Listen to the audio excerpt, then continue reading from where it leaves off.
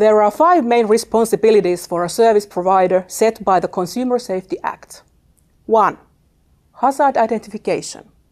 Hazard identification is a key element in safety planning and operators' duty to take care. Hazard identification is a systematic process where all service activities are analyzed. The hazards may include, for example, falls, collisions, sharp objects, and other causes for physical injury, dangerous substances, traffic, deep water, and other potential hazards in the service environment. It is important to recognize the circumstances in which the hazards may occur.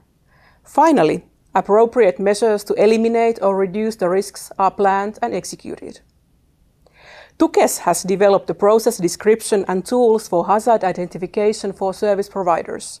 The tools include a keyword list, which includes the typical hazards in consumer services, and an analysis form which can be used in describing and evaluating the identified hazards and in planning the risk treatment measures.